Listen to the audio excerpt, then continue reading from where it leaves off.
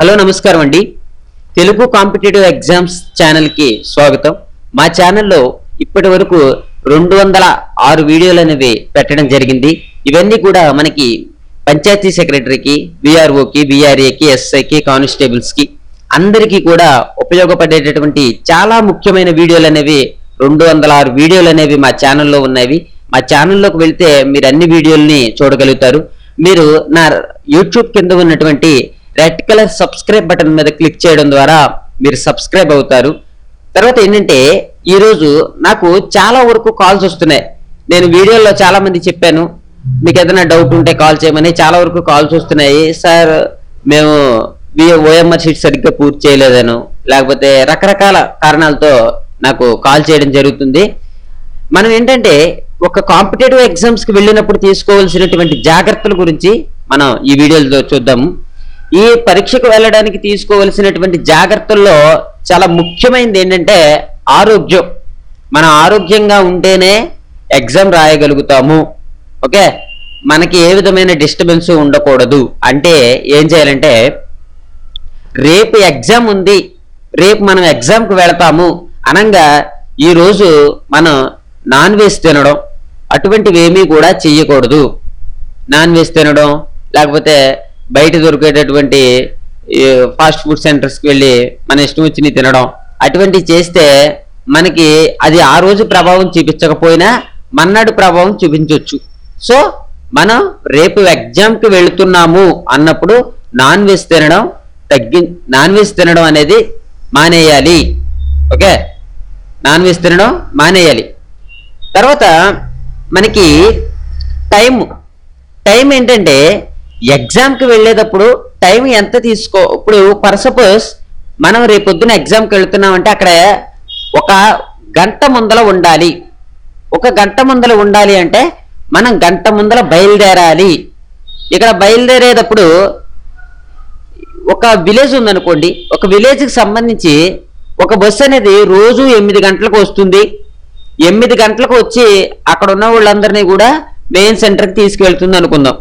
కానీ దురదృష్టం చేస్తూ ఆ రోజు 8 గంటలకు బస్సు రాకపోతే మన పరిస్థితి ఏంటి? ఓకే, మీకు అర్థమవుతుంది కదా. అందుకని చెప్పి ఏంటంటే ఎప్పుడు కూడా మనం ఎగ్జామ్కి వెళుతున్నాము అంటే 1 అవర్ ముందలే బయలుదేరిపోవాలి. 1 అవర్ ముందలే అక్కడ బయలుదేరిపోయి ఉండి ఆ రోజు బస్సు ఎక్కితే బస్సు, మనకు ఆటో దొరికితే ఆటో, క్యాబ్ దొరికితే క్యాబ్, ఏదో ఒకటి ఎక్కి ఆ ఒక్క రోజు మాత్రమే మనం కాదంతా త్వరగా వెళ్ళేటట్టు చూసుకోవాలి. 1 అవర్ ముందర అక్కడికి వెళ్ళాలి. ఓకే, వెళ్ళిన తర్వాత మనకి మూడో పాయింట్ ఏంటంటే అక్కడ హాల్ టికెట్ నెంబర్ని చెకింగ్ చేసుకుని మన రూమ్లో మనం కూర్చోవడం. ఇది అక్కడికి వెళ్ళిన తర్వాత 1 అవర్ టైం ఉంది కదా, ఈ 1 అవర్ టైంలో అక్కడికి వెళ్ళిన తర్వాత మన హాల్ టికెట్ నెంబర్ ఎక్కడ ఏంటి అనేది. ఇంకోటి 1 అవర్ ముందర బయలుదేరమన్నారు అంటే దానికి అర్థం ఇంకొకటి ఏంటంటే మనకి తెలిసిన కాలేజీలో వేస్తారని, లేకపోతే మనం చిన్నప్పటి నుంచి చదివి స్కూల్లో వేస్తామని ఉండదు కదా. కొత్త ఊర్లో ఎక్కడో కొత్త కాలేజీలో, ఇప్పుడు ఫర్ సపోజ్ ఒక విజయవాడ ఉందనుకోండి, ఒక విజయవాడ సంబంధించి ఒక వ్యక్తికి అన్నీ తెలియాలని లేదు, అన్ని కాలేజీలు అడిగి తెలియాలని లేదు.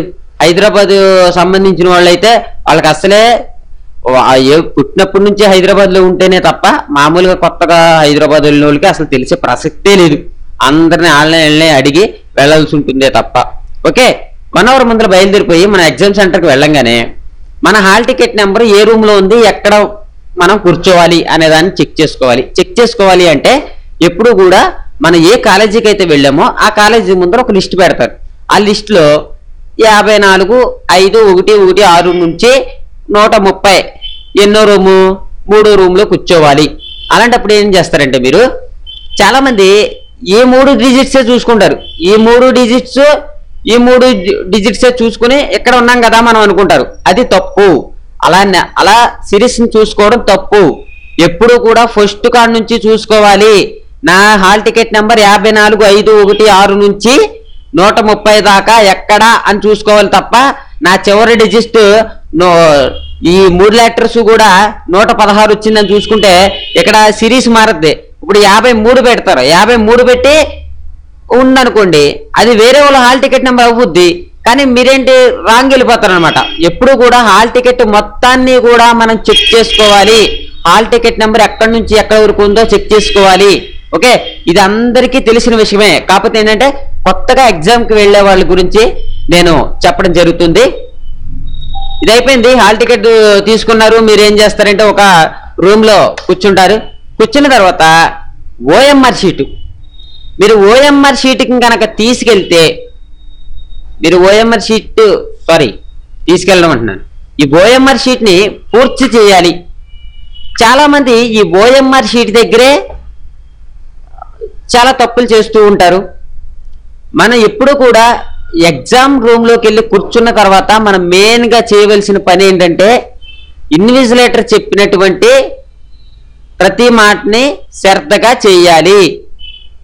ప్రతి ఎగ్జామ్ సెంటర్లో ఉండేటటువంటి ఇన్విజిలేటర్స్ వారు 100% యాక్యురసీతో పనిచేస్తారు.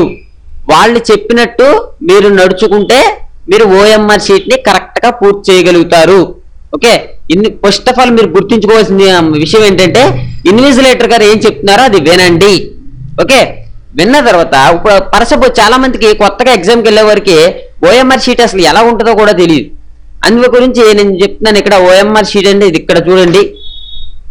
మీకు నేను ఓఎంఆర్ షీట్ అంటే మీకు ఇట్లా ఉంటుంది.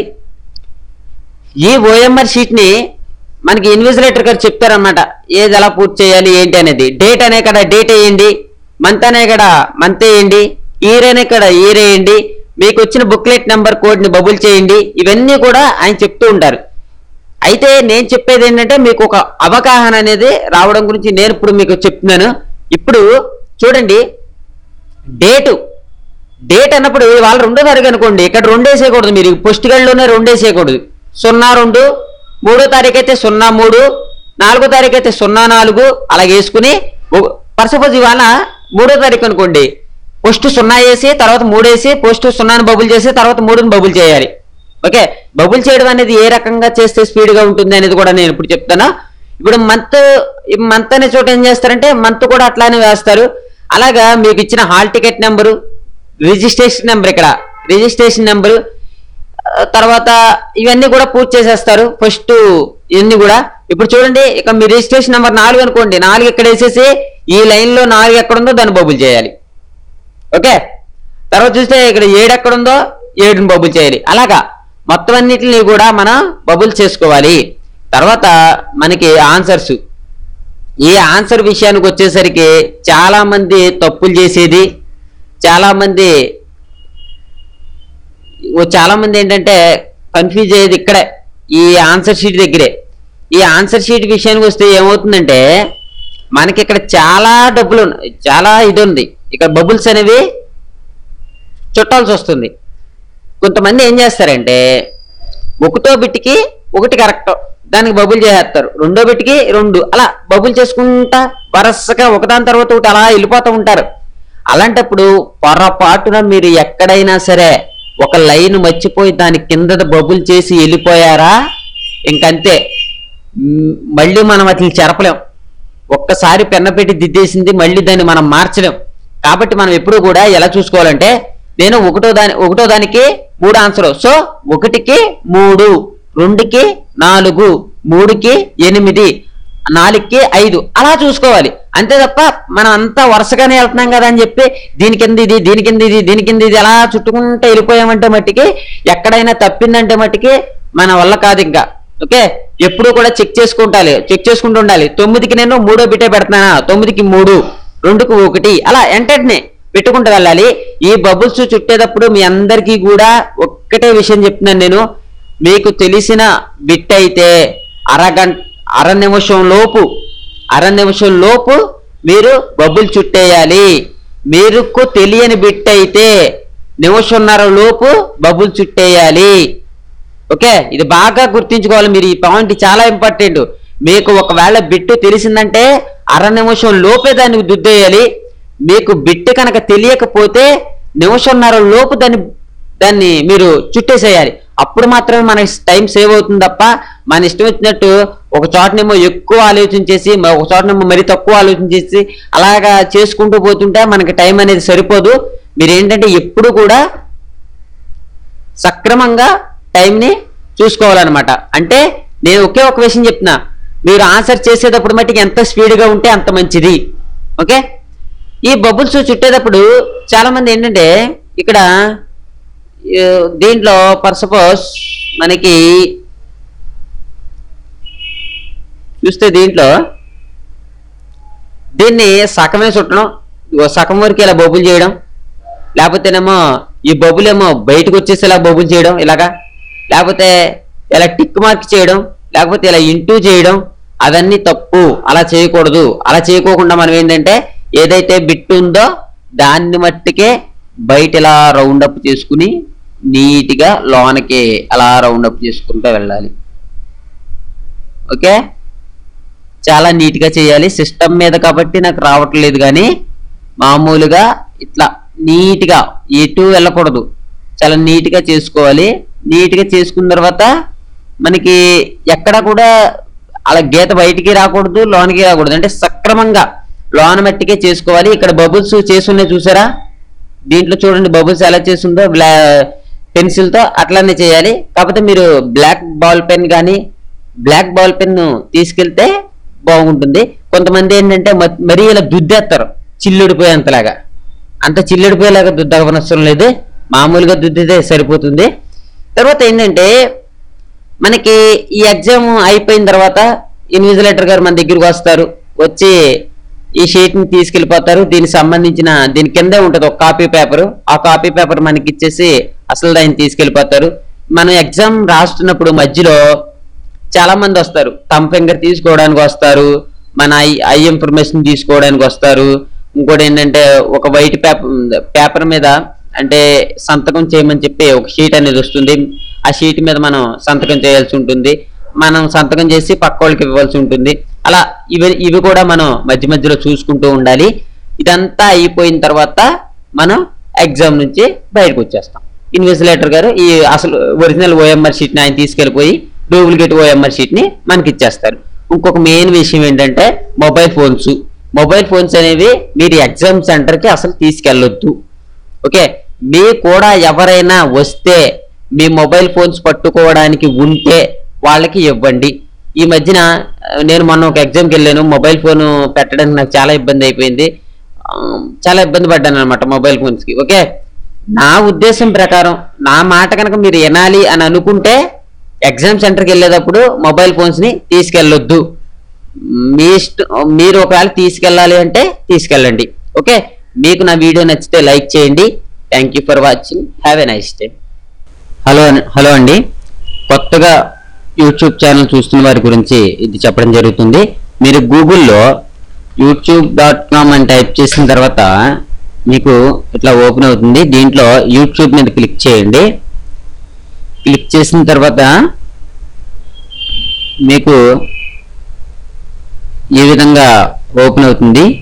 పైన ఉన్నటువంటి బార్లో తెలుగు కాంపిటేటివ్ ఎగ్జామ్స్ అని టైప్ చేసి ఎంటర్ కొట్టండి.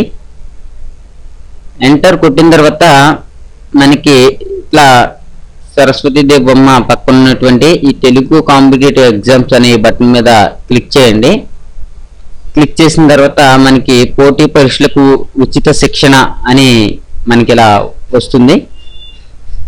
దీంట్లో వచ్చిన తర్వాత ఇవన్నీ కూడా మీకు చేయబడినటువంటి వీడియోలే. ఇవి వచ్చేసి ఏంటంటే 224 వీడియోల దాకా ఉంటాయి, 204 వీడియోల దాకా ఉంటాయి ఇవి. ఇప్పుడు మీరు ఏం చేస్తారంటే ఇక్కడ వీడియోస్ అని చూసారా, ఈ వీడియోస్ మీద క్లిక్ చేయండి. వీడియోస్ మీద క్లిక్ చేసిన తర్వాత మీకు ఈ రకంగా ఓపెన్ అవుతుంది. ఇవన్నీ కూడా మీకు పంచాయతీ సెక్రటరీ కావచ్చు, విఆర్ఏ గ్రూప్ 2 అన్నిటికీ కూడా చాలా ఉపయోగకరంగా ఉంటాయి. చూడండి, ఇక్కడ నేను పంచాయతీ సెక్రటరీ అని రాశాను. పంచాయతీ సెక్రటరీతో పాటు మిగిలిన ఎగ్జామ్స్ కూడా ఇవి ఉపయోగపడతాయి. అందుకే ఇక్కడ నేను పంచాయతీ సెక్రటరీ గ్రూప్ 1 గ్రూప్ 2 విఆర్1 రాయడం జరిగింది. ఇక్కడ చూడండి, ఇవన్నీ కూడా చాలా వరకు మనకి వీడియోస్ అనేవి ఓపెన్ అవుతాయి. అవార్డుల గురించి, కరెంట్ అఫైర్స్ గురించి, సుప్రీంకోర్టు తీర్పుల గురించి, ఇది చాలా ఇంపార్టెంట్ అయినటువంటి విషయం. ఇవన్నీ కూడా మనకి ఓపెన్ అవుతాయి. ఇవన్నీ కనుక మీరు చూసేసినట్లయితే ఇక్కడ ఉన్నటువంటి లోడ్ మోర్ మీద క్లిక్ చేయండి. ఈ లోడ్ మోర్ మీద క్లిక్ చేసిన తర్వాత ఇంకా వీడియోలు అనేవి ఓపెన్ అవుతాయి మీకు. ఇవన్నీ కూడా చాలా వీడియోస్ ఉన్నాయి. ఇవి కూడా చూసేసిన తర్వాత ఇవి చూడండి, ఇక్కడ పాలిటీకి సంబంధించినవి ఉన్నాయి. ఇంకా చూస్తే జాతీయ ఉద్యమంలో ముఖ్యమైనటువంటి సంఘటనలు, రెగ్యులేటరీ అథారిటీలు, ఇవన్నీ కూడా చాలా చాలా ఇంపార్టెంట్ అయినటువంటివి ఇవి. తర్వాత లోడ్ మోర్ మీద మళ్ళీ క్లిక్ చేయండి. క్లిక్ చేసిన తర్వాత చూసారు ఇక్కడ రాష్ట్రపతి, భారత రాష్ట్రపతికి పార్ట్ 1, పార్ట్ 2. ఓకే, ఇవన్నీ కూడా మనం చేసినటువంటి చాలా మంచి వీడియోలు. చూడండి, ఇక్కడ సైన్స్ ప్రమాణాల గురించి, రసాయన శాస్త్రం అతి ముఖ్యమైనటువంటి విషయాలు, ప్రభుత్వ అభివృద్ధి పథకాలు, ఇన్ఫర్మేషన్ టెక్నాలజీ, ఇవన్నీ కూడా చాలా ఉన్నాయి. ఇక్కడ చూడండి, పేదరికం, నిరుద్యోగం, ఈ వీడియో కూడా చాలా ఇంపార్టెంట్. చాలా మంది దీన్ని చూడడం జరిగింది. అన్ని వీడియోలు ఇంపార్టెంట్. ఇక్కడ చూడండి, బీమా రంగం. ఈ బీమా రంగం చూస్తే 518 మంది చూశారు. చాలా అంటే ఇది ఇంపార్టెంట్ కాదని మీ యొక్క ఉద్దేశం అయి ఉంటుంది, కానీ బీమా రంగం నుంచి మనకి బిట్స్ అనేవి వస్తాయి. విద్య, ఆరోగ్యం, దీనికి సంబంధించి కూడా బిట్స్ వస్తాయి. తర్వాత భారత రాజ్యాంగంలో షెడ్యూల్డ్, ఇది కనుక మీరు చూస్తే మీకు ఒక అవగాహన అనేది వస్తూ ఉంటుంది. తర్వాత చూడండి, ఇక్కడ మళ్ళీ లోడ్ మోర్ మీద క్లిక్ చేయండి. లోడ్ మోర్ మీద క్లిక్ చేసిన తర్వాత ఇంకా వీడియోస్ వచ్చినవి.